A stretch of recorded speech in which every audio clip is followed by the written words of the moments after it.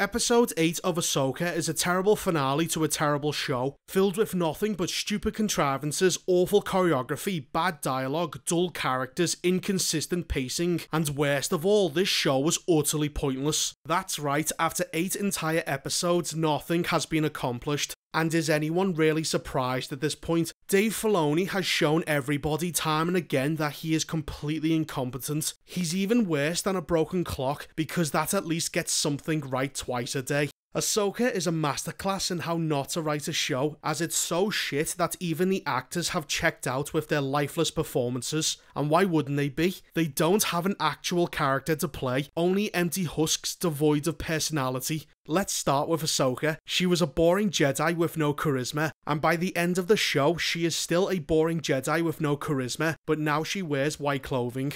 Sabine, who starts the show off as an asshole with no force powers, and by the end of it, she is still an asshole but now can use force powers without any training. Ezra is a constant damsel in distress that needs to be saved at all times by a woman. Hera is a smug asshole general who believes that the rules just don't apply to her, and she's right as she faces zero consequences for disobeying direct orders and getting 2 pilots killed, and nobody even mentions this. Huyang is just there. Thrawn is a complete retard and all his plans fail. The only time he gets any results is when he has to ask the Harry Potter witches for help because the writers love emasculating their male characters. They simply do not care that this undermines Thrawn as a villain.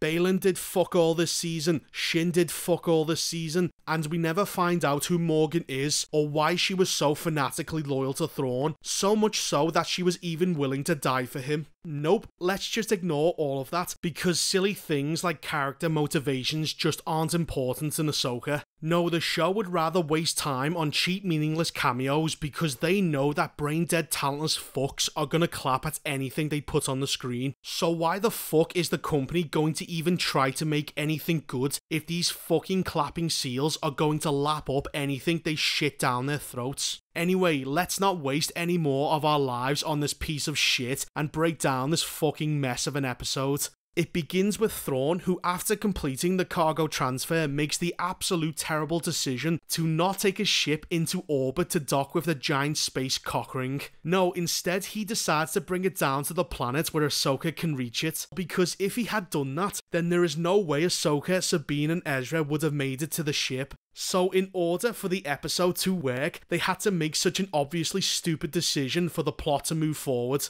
So what does he do next? Well, he only sends 2 TIE fighters to deal with them, despite having a fuck ton more. You would think that after failing your last attempt, you wouldn't take any more chances and would respond with overwhelming force. But no, Thrawn doesn't ever learn from his mistakes and believes that 2 is enough.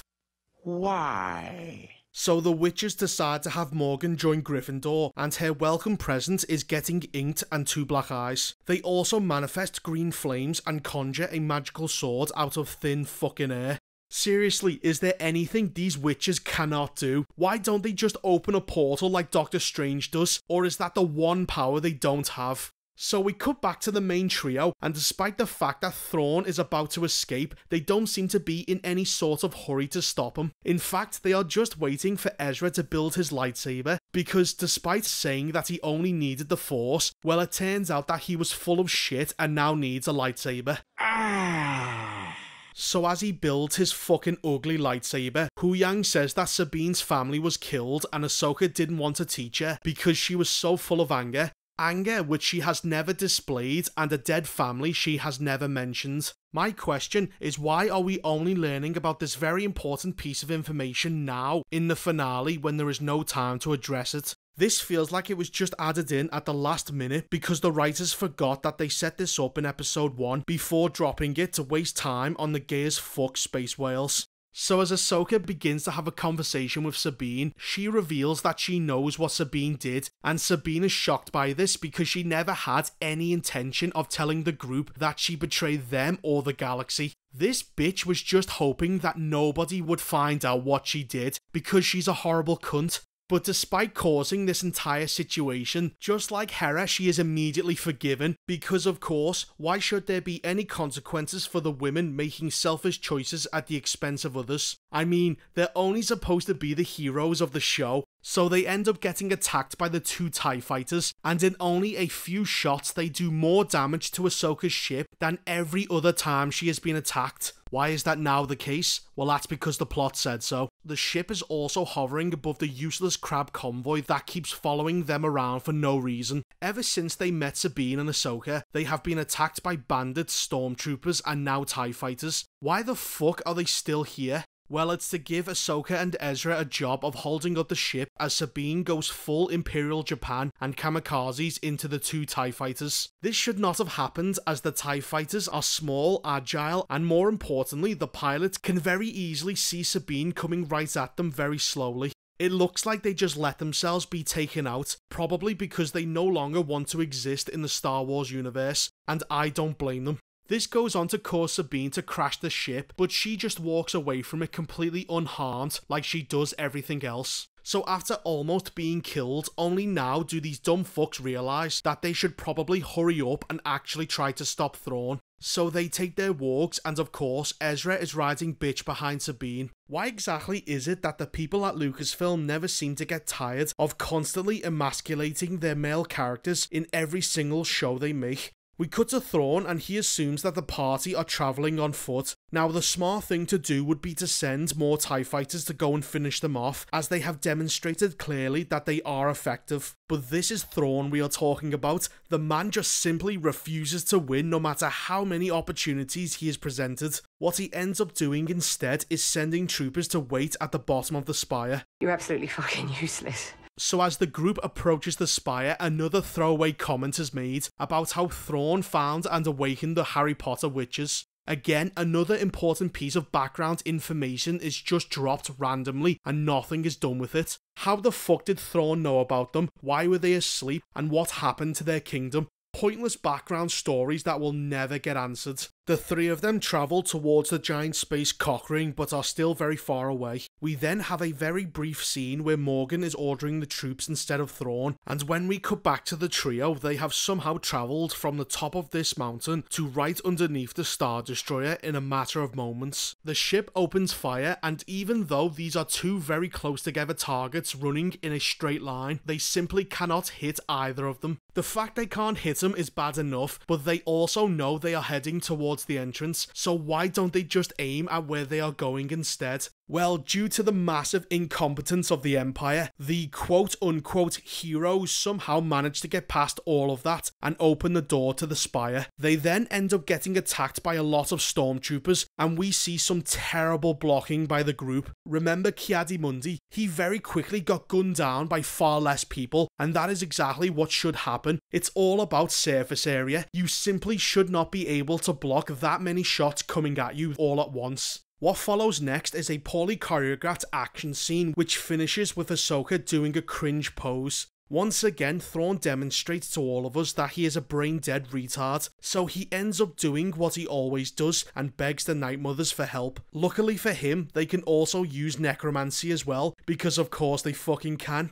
At this point, it is becoming easier to point out which powers they don't have, so they go on to make zombies out of the stormtroopers and attack the three of them. They have lightsabers, the best possible weapon you could use on zombies, and yet they do not dismember them, they do not hit them in the head. Instead, they constantly stab and slash them in the stomach, which they already know is fucking useless, and yet they keep doing it. As the trio head up to the tower, Thrawn has forgotten to close all of the doors on the way up, which ends up being pretty convenient for the group, as Ezra ends up using them to slow down the zombies. Also, these three are on foot, and yet they manage to run up what looks to be hundreds of floors in a matter of minutes. Since every single one of Thrawn's plans has ended up in complete failure, he decides once again to ask Morgan for help in buying time for him and the Harry Potter witches to escape. Morgan has only one fucking job, which is to stall them, so what does she do? Well, she just lets Sabine and Ezra walk right past her, only stopping Ahsoka.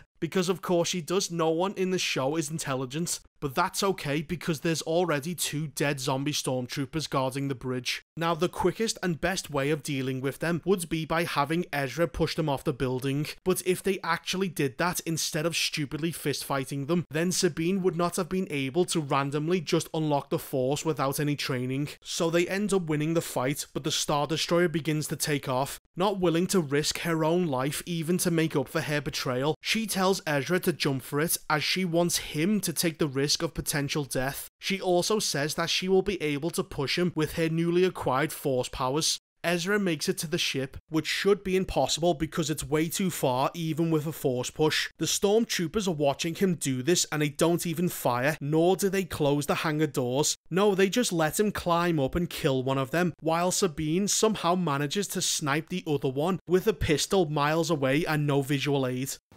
Right. The zombie troopers no longer act like zombies and manage to blow their way through the doors that Thrawn forgot to close. They end up forcing Ahsoka back onto the platform and surround her on all sides. Now for some reason Morgan continues to have a sword fight with her, when all she has to do to win is disengage and allow the stormtroopers to open fire. But of course she doesn't because everybody in the show is a complete fucking moron. So Sabine comes to the rescue and the actress shows us just how terrible she is at the fight choreography. Now despite having dozens of people shoot at her, they can only seem to land hits on Sabine's plot armor, even with her head fully exposed. Ahsoka then goes on to kill Morgan, and Thrawn now decides to target the base of the spire. Hu Yang shows up with the shuttle to rescue the pair of them, and despite the fact that Thrawn can easily see him doing this, he doesn't change targets, he just continues firing at the base of the spire. What an idiot!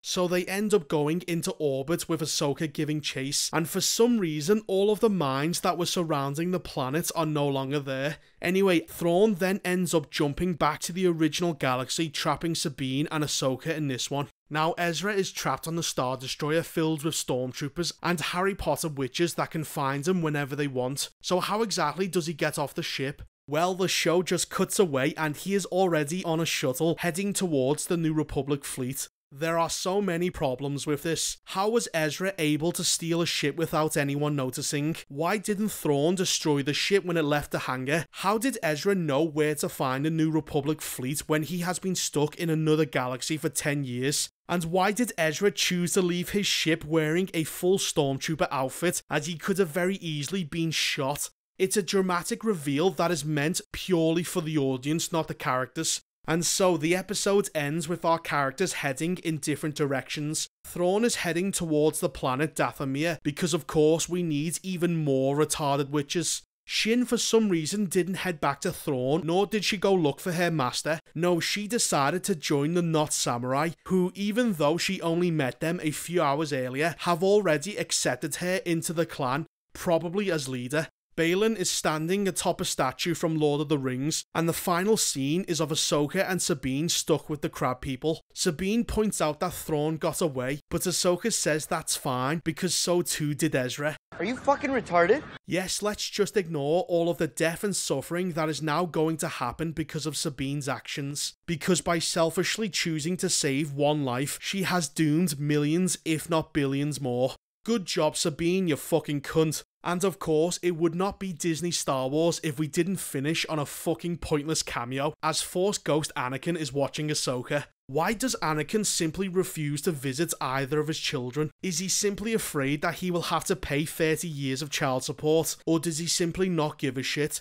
At the very least, he should tell Luke all about Palpatine and Exegol. If not for him, then for the sole reason of preventing his sacrifice at the end of Return of the Jedi from becoming completely meaningless. Anyway, after all that fucking nonsense, Ahsoka comes to an end. What a fucking waste of time. Each episode was just as shit as the last, and yet somehow felt worse. Dave Filoni didn't even try to explain this to a new audience. No, it's simply your fault for not having watched 10 seasons of Clone Wars and Rebels in order to understand just exactly who the fuck these people are. Ahsoka is about as fun as scraping your ballsack across sandpaper. Star Wars is never going to be fixed because after Ahsoka we have the Acolyte, which is somehow going to be even more feminist than this show. So that was the season finale of Ahsoka.